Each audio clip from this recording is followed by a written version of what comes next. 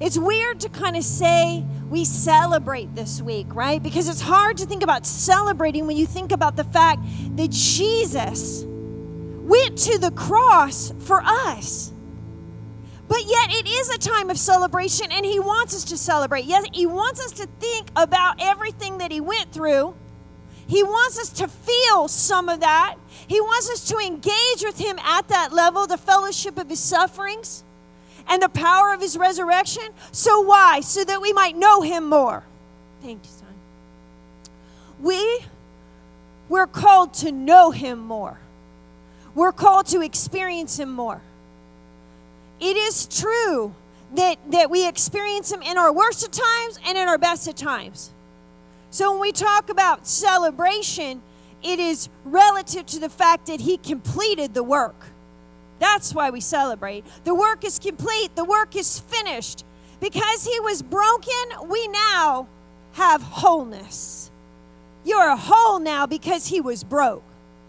It gives him honor and respect when we remember what he did this week.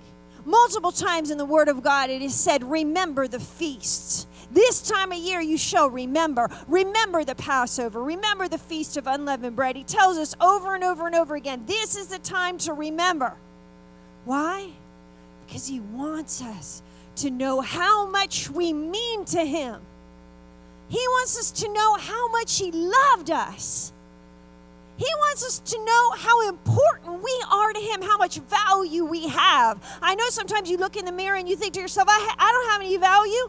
How could Jesus die for me? Listen, what he sees in you, you can't even possibly see in yourself. The dream and the destiny he has for you, you haven't even been able to put together those blocks yet. You can't see what he sees.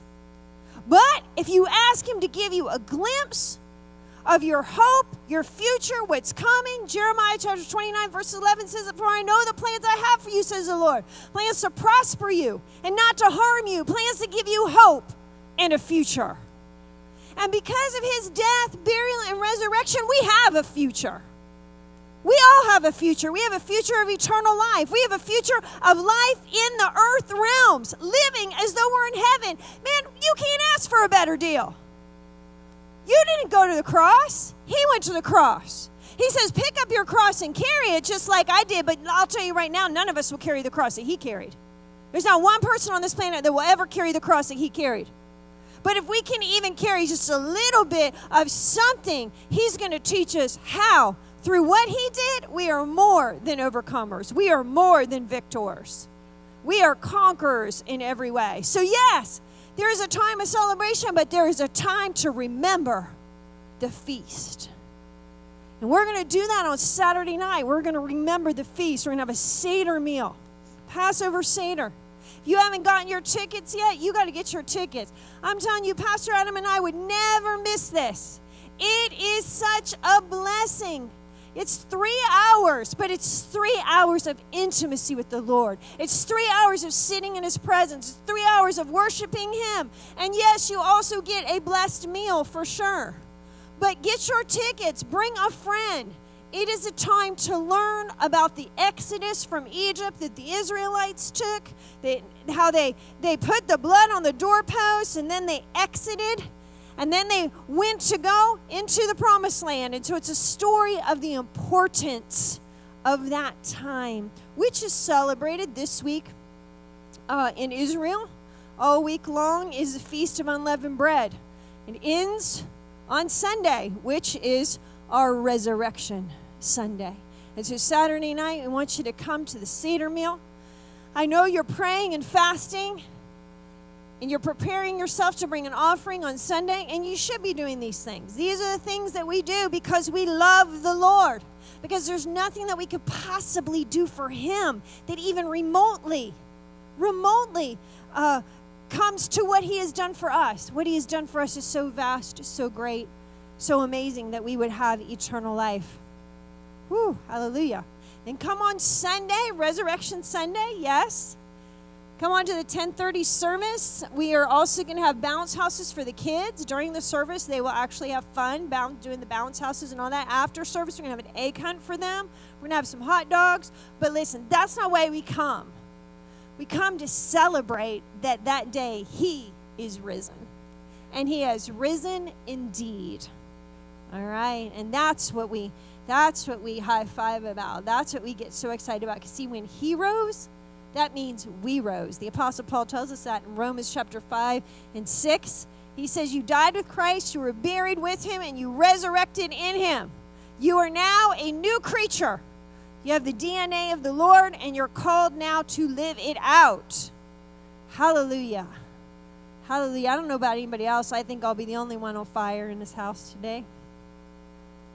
I'm definitely on fire. I had quite the day today. I don't know if y'all had a chance to see it or not, but you can watch it later. But I had the honor of interviewing. Well, it wasn't even really an interview, but I had Sid Roth on my program today. And he blessed the world with Passover on the Glory Road Show. And he taught about the Exodus from Egypt. He taught it from a Jewish perspective. And then he did communion. And so I want to encourage you to go and watch that program, because it'll be an awesome way to reflect on what Passover really means. And you get to hear it from him, which is truly awesome. So I was blessed today with that. One of the things prophetically the Lord wanted me to speak to you all today is you're crossing over, okay? Passover is a time of crossing over. Just as the Israelites crossed over the Red Sea and then they entered into the land. Obviously, they were in the desert for 40 years before they crossed fully into the Promised Land. But they had escaped. They had exited Egypt. The Lord had set them free from bondage. And so I know that there's been a lot of spiritual warfare going on. I know there has been, okay? And that's normal for this week. But here's the deal.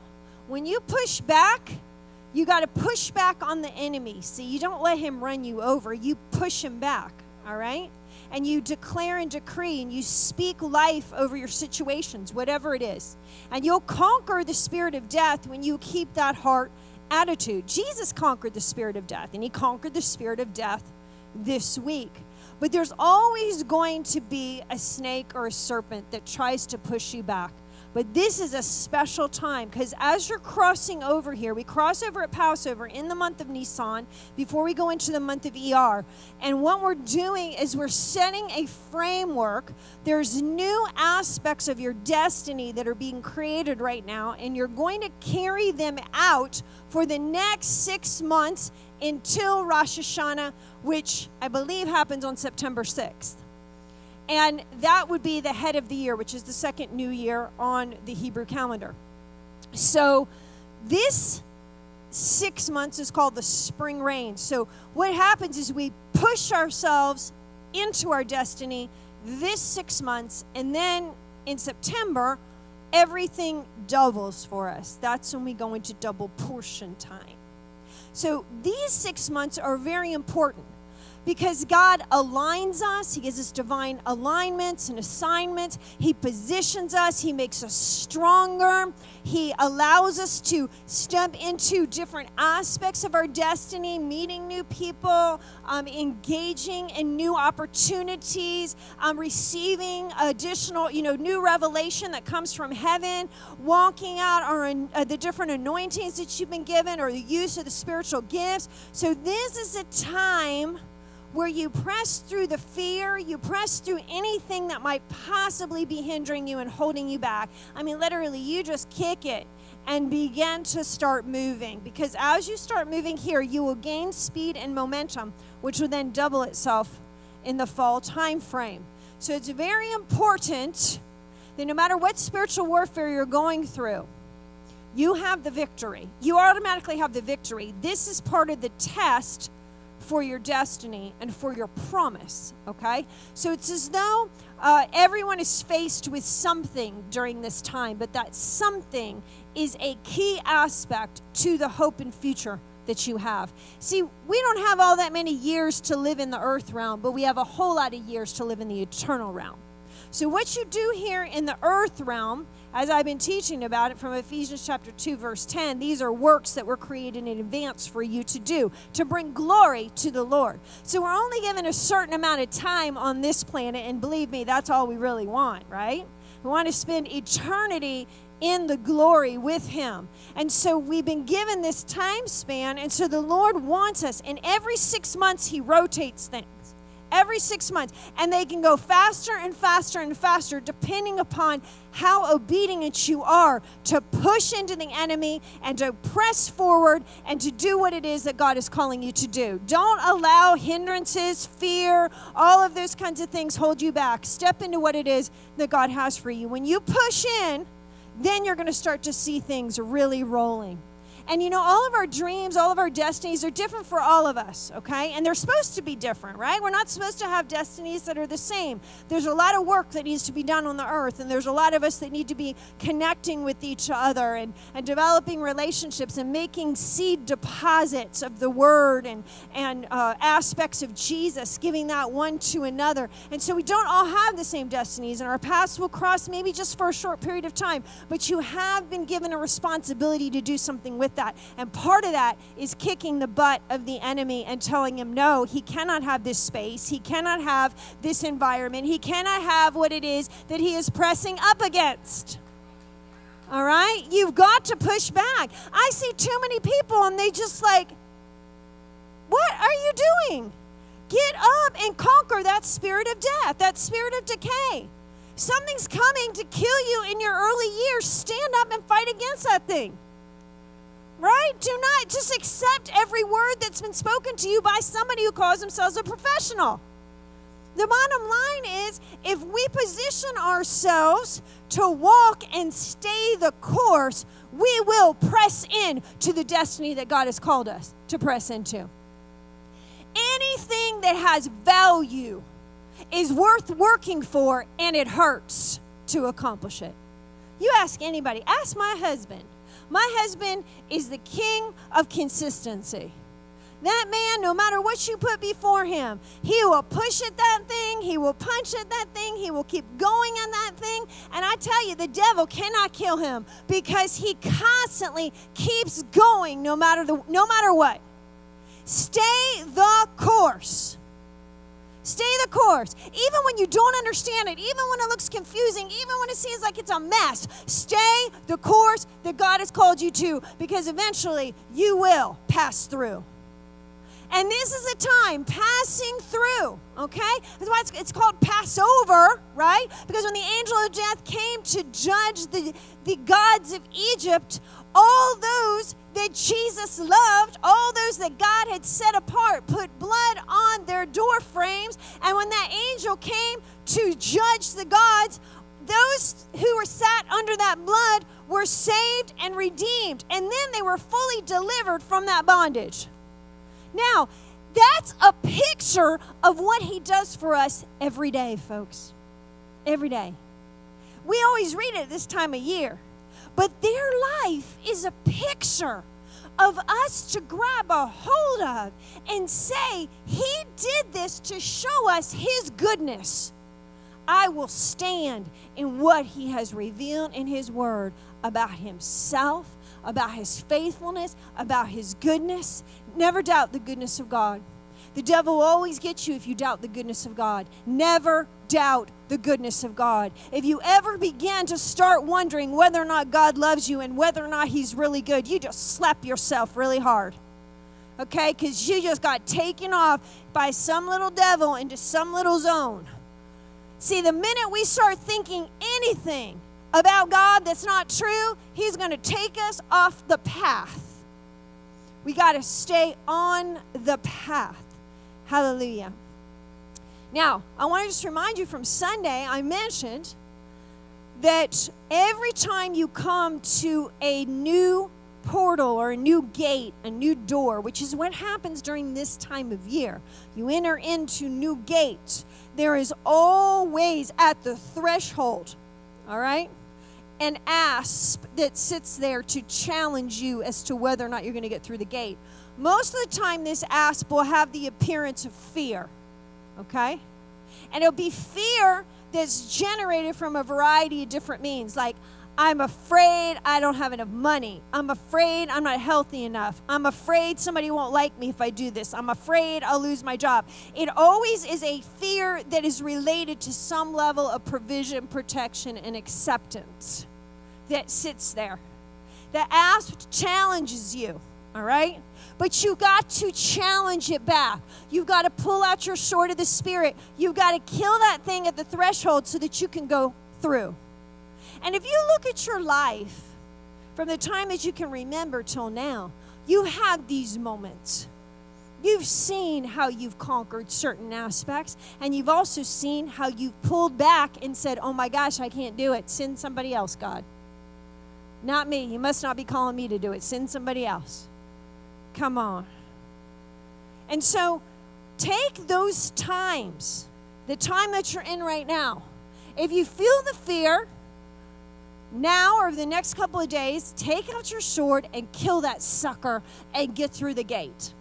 So that when you come back here on Sunday, when you come to the Seder meal, you celebrate the fact that not only did Jesus resurrect, but you got through your portal into the space and place where your destiny is now in its next level, in its next 6 months of going to new places in God. All right? We're all responsible for what it is that God gives us. That's why the Word tells us that when He sees us, He's going to say, good and faithful servant, right? You've been a good and faithful servant. Enter the kingdom. Why is He going to say that? He's going to say that because we were faithful. It didn't mean we weren't without pain. It didn't mean we weren't without angst. It didn't mean that we didn't have fear, anxiety, depression, all the things that come, sickness in our body. Yes, we have those things, but we were taught how to overcome those things. Come on. And He's going to say, what did you do with what I taught you? What did you do with the Word? What did you do? Did you maneuver that Word? Or did you sit back and let those devils eat you up? Because let me tell you what, them devils will have you for breakfast, lunch, and dinner, and they will not stop. Then they'll have you for the next day too. Right? They will not quit. You can't quit. Don't you quit, because they won't quit. This is why I love my husband so much, is because that man will not quit. He will not quit. He is consistent. He will not quit. No devil likes somebody who will not quit. And the people of God should have that much power because they are equipped with it, but they should know how to use it in such a way they are unstoppable. I mean, think about it. We never die, do we? I know you thought you died, but you never die. If you know Jesus is your Lord and Savior, you will never die. Look to your neighbor and say, I will never die. See, that spirit on the inside of you, that spirit is alive. It's never going to die. Therefore, you will never die.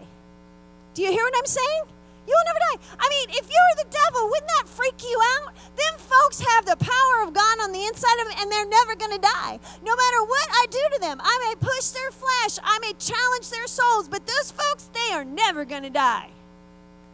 Especially the ones that know Jesus. They're the only ones that are going to live forever. That's why it's so important to know our Lord and Savior. Come on. Okay, so now I'm going to get into the Word. That was really long. That's called the prologue to the Word. Maybe it's like the prolong to the Word instead of the prologue to the Word. Okay. So I want us to think about this, okay, because tonight is a tribute to my Savior. Tonight is a tribute to my Jesus. Tonight is a tribute to the one who saved me from sin, death, and the grave, who resurrected me, who gives me life, who without Him I'd have nothing. Do you realize that? Without Him you'd have nothing. No treasure on this planet amounts to His presence, His glory. None of it. None of it.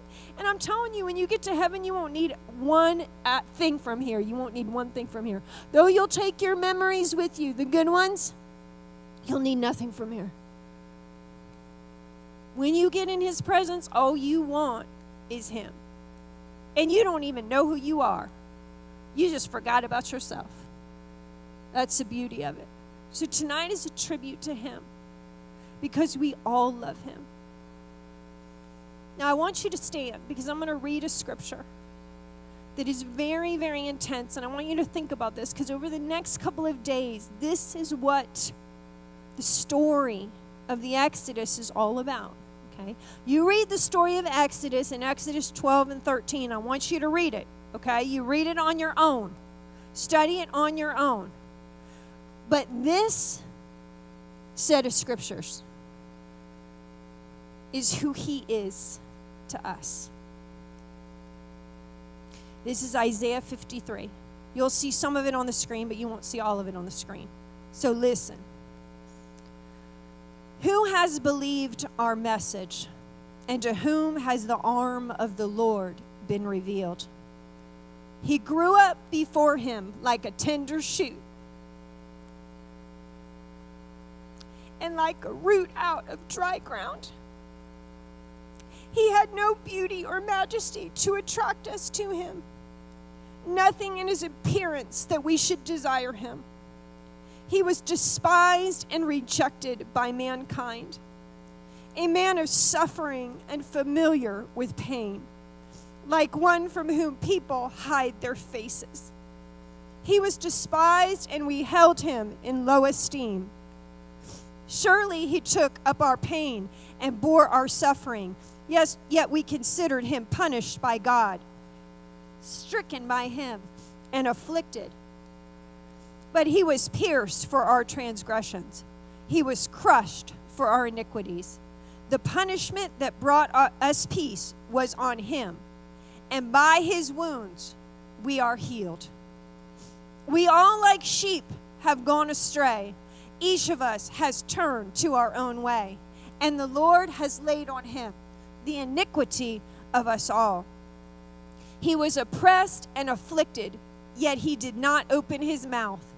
He was led like a lamb to the slaughter, and as a sheep before its shearers is silent, so he did not open his mouth.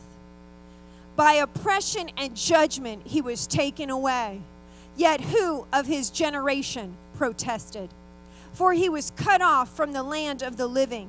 For the transgression of my people he was punished. He was assigned a grave with the wicked, and with the rich in his death, though he had done no violence, nor was any deceit in his mouth. Yet it was the Lord's will to crush him and cause him to suffer. And though the Lord makes his life an offering for sin, he will see his offspring and prolong his days, and the will of the Lord will prosper in his hand. After he has suffered, he will see the light of life and be satisfied. By his knowledge, my righteous servant will justify many, and he will bear their iniquities. Therefore, I will give him a portion among the great, and he will divide the spoils with the strong. Because he poured out his life unto death and was numbered with the transgressors. For he bore the sin of many and made intercession for the transgressors. And that is the word of the Lord. Just lift your hands in this place.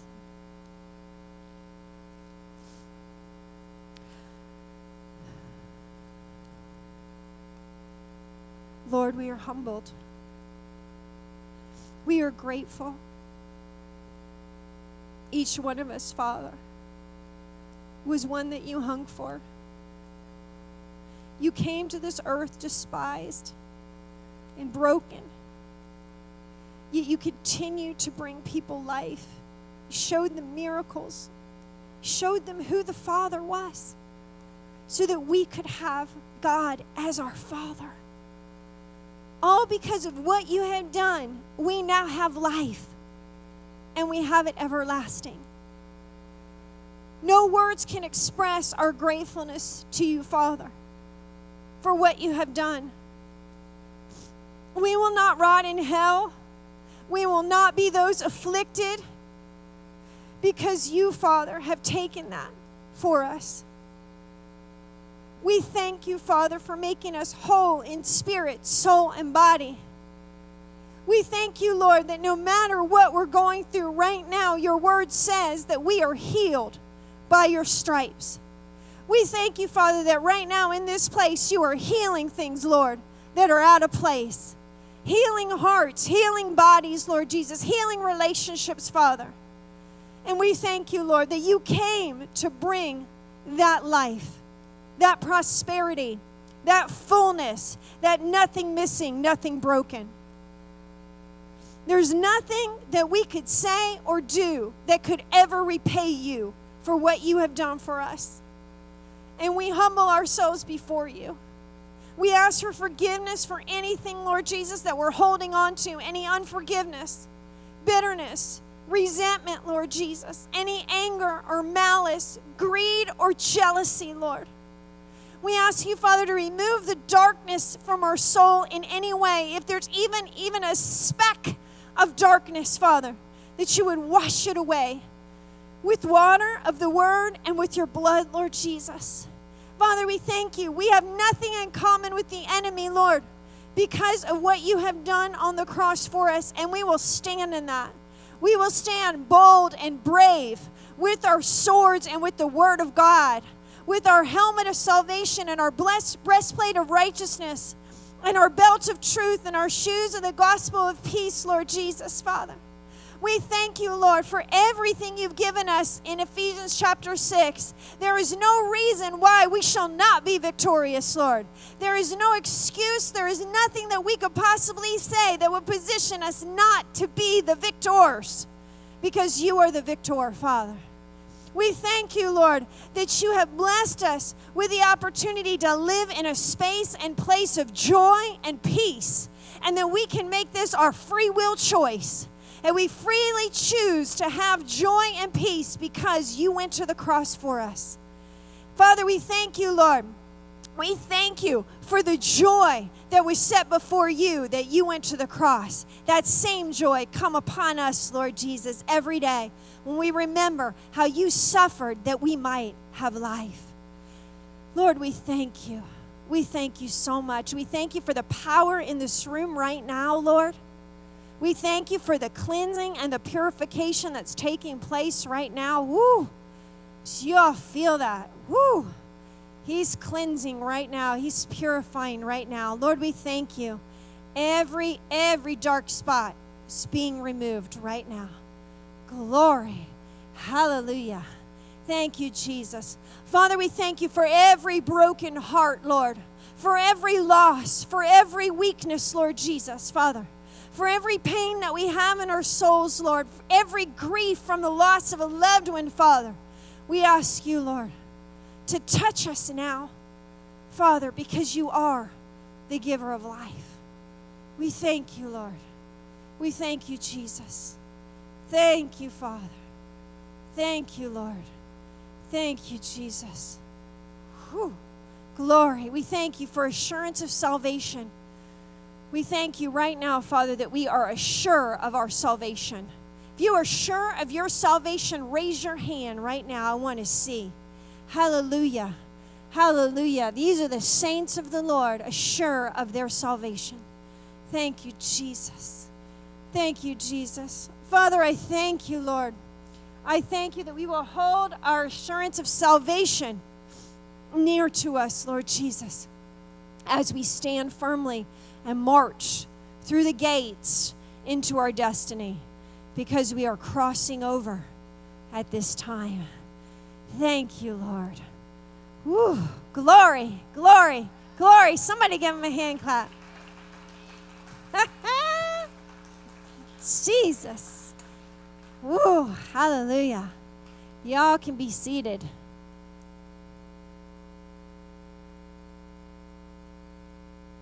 Wow. That kind of sheds light on his whole purpose, huh?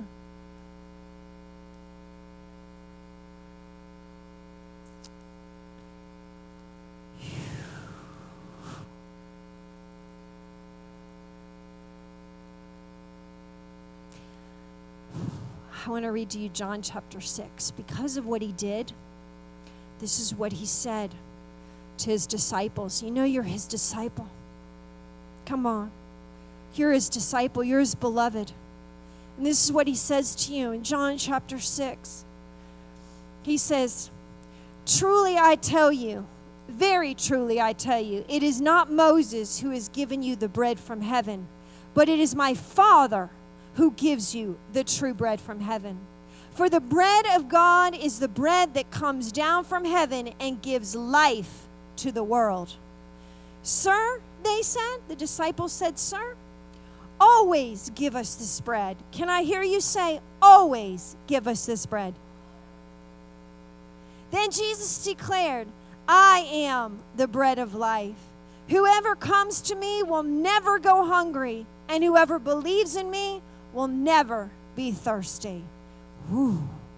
But as I told you, he said, you have seen me, and still you do not believe. All those the Father gives me will come to me, and whoever comes to me, I will never drive away. This is good news for us. Once connected to the Father, we will never be driven away. And he says it when he says, still you do not believe. It's because he's trying to drive a very important message to them. Like, listen, this is deep, core, soul stuff. He says that whoever comes to me, I will never drive away, and I've given to my Father. For I have come down from heaven not to do my will, but to do the will of him who sent me. And this is the will of him who sent me, that I shall lose none of all those he has given me, but raise them up at the last day. Come on. Look to your neighbor and say, I will not be lost. Come on. He says that none of us that receive him will be lost. For my Father's will is that everyone who looks to the Son and believes in him shall have eternal life, and I will raise them up at the last day. Woo! Hallelujah. High five your neighbor. Because we will not be lost. We have eternal life.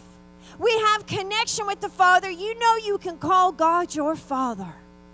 Do you know that we could not do that had he not done what he did? Had he not gone to the cross? Now, this time of year, there are 7 blessings that we are given. I go through them every year. I'm going to go through them again. This is from Exodus chapter 23. Because of what he has done, we are given 7 blessings during this season. From Exodus chapter 23. Verses 20 through 22. You won't see the scriptures up here, but you will see the blessing. I want you to read this on your own. Do some homework this week. Exodus 23, verses 20 through 32. All right? 20 through 33. All right? So here we go. Exodus 23, verses 20 through 22 is blessing number 1. See, I am sending an angel ahead of you to guard you along the way and to bring you to the place I have prepared. Pay attention to him and listen to what he says. Do not rebel against him. He will not forgive your rebellion, since my name is in him. If you listen carefully to what he says and do all that I say, I will be an enemy to your enemies, and I will oppose those that oppose you.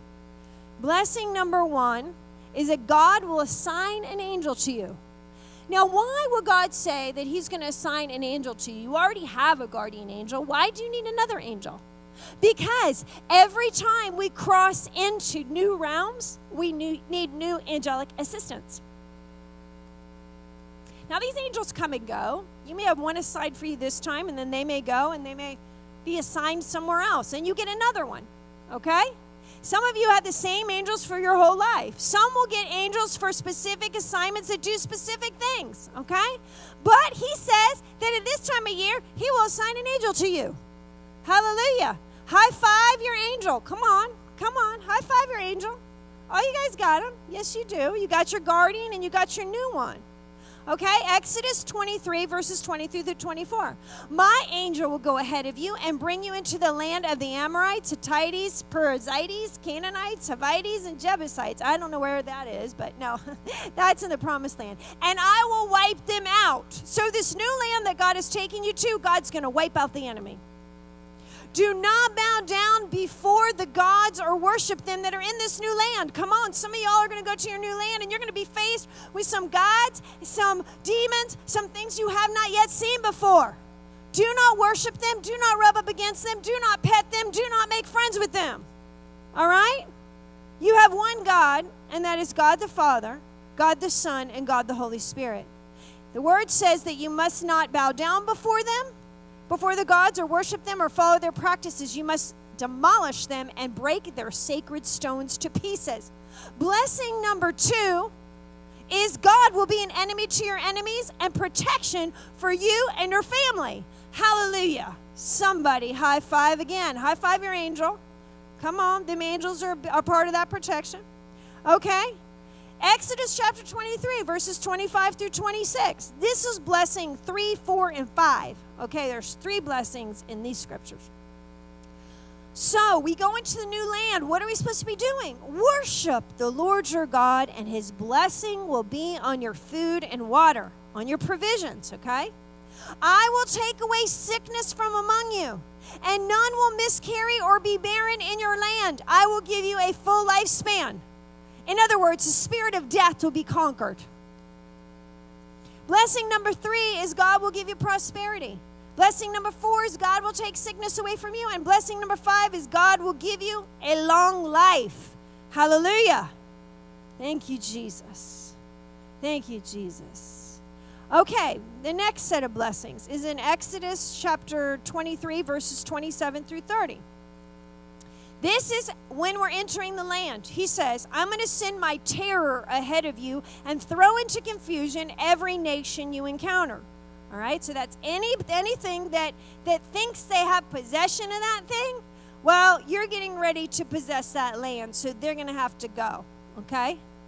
And then he says, I will make all your enemies turn their backs and run. I will send the hornet ahead of you to drive the Hivites, Canaanites, and Hittites out of your way, but I will not drive them out in a single year because the land would become desolate and the wild animals too numerous for you. In other words, he wants to strengthen you in the new land. He's going to let you go kind of bit by bit here and knock down a few of them gods, a few of them idols, a few of them enemies, and then he's going to cause you to lift your muscles some so you get strong and confident before you continue on for more of the land. And he says, because little by little I will drive them out before you until you have increased enough to take possession of the whole thing. Hallelujah. Hallelujah. So blessing number 6 is God will cause increase to come to you. All right, there's going to be increase. And this increase is not necessarily wage prosperity.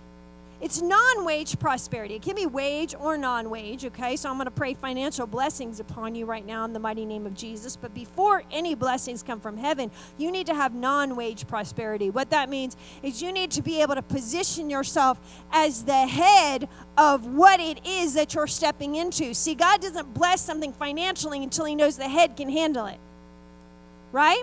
So he gives what's called non-wage prosperity first, which is an increase of authority to be able to stand in this place and then receive the wealth of heaven so that you can operate completely and possess the Lamb. All right? So we're going to high-five our angel again because we get non-wage prosperity obtained through position, and then high-five the other side and say, yeah, financial blessings are coming. Hallelujah. Because once you step into that, you're going to need a little bit more to keep it going. Exodus 23, 31 through 33, this last blessing. I will establish your borders from the Red Sea to the Sea of the Philistines and from the desert to the river. I will hand over to you the people who live in the land, and you will drive them out before you. Do not make a covenant with them or with their gods. Do not let them live in your land, or they will cause you to sin against me, because the worship of their gods will certainly be a snare to you. Notice how he says that multiple times in Exodus 23. He's saying that because he knows that what we don't know can actually be a snare to us. Right? He knows that when we cross over and we step into new territory and our eyes get big and we start to see all that he has given us, that we can easily be confused, easily lured, easily mistaken because of our needs for provision, protection, and acceptance. And we may fall prey to a demon that begins to speak to us and we don't even realize it. So he tells us this: stay close to me in your heart, and if you do, you will not be ensnared by the enemy. Come on, you know what I'm talking about.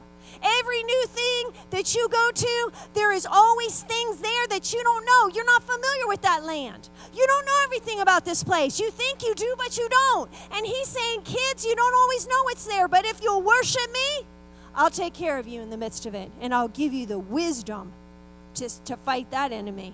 So blessing number 7 is God will give you a special year's blessing. All right, high five your angel. Hallelujah. Thank you, Jesus. Thank you for the 7 blessings of the Passover. Hallelujah. If the man wants to come up. Ooh.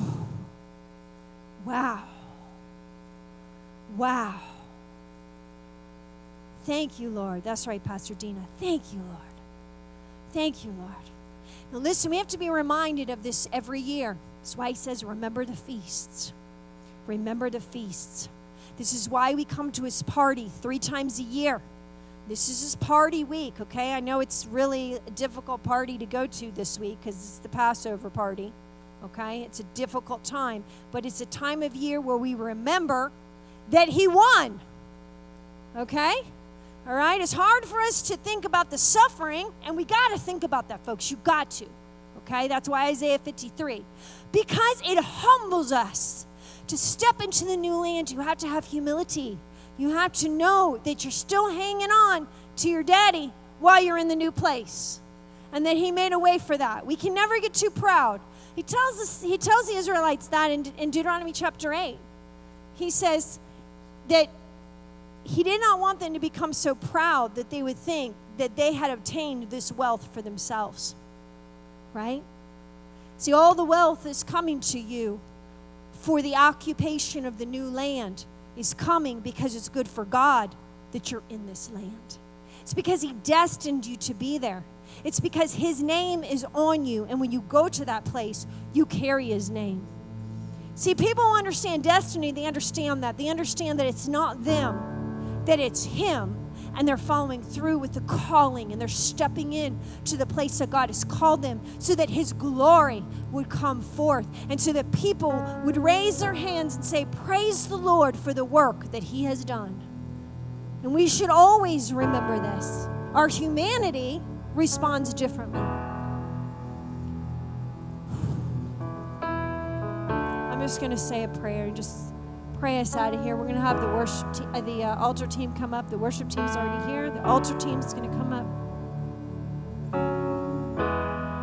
If you have a prayer request and you want to talk to them, please come up to them tonight. Lord, we thank you. We thank you for this Wednesday night service before we step into tomorrow, which would be the Lord's Supper. Friday, which is Good Friday. Saturday, which is your day of burial, Lord Jesus. And Sunday, which is the day you rose from the grave. We thank you, Lord. We remember you. We remember the feast of unleavened bread. We are grateful, Father, in every way. You know our hearts, Father. You know how grateful we are. So, Lord, just touch us this last song, Lord Jesus, as we worship you, Father. Draw us unto you, Lord Jesus. Take us to deeper places. I pray right now for supernatural encounters, dreams and visions for you over the next couple of days.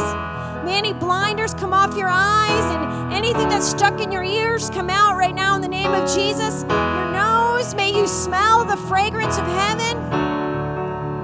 May you taste the goodness of the Lord. And may you touch the hem of his garment. Father, we praise you and we thank you. You're going to make our senses come alive to you over the next few days. Angelic encounters. In Jesus' name, amen.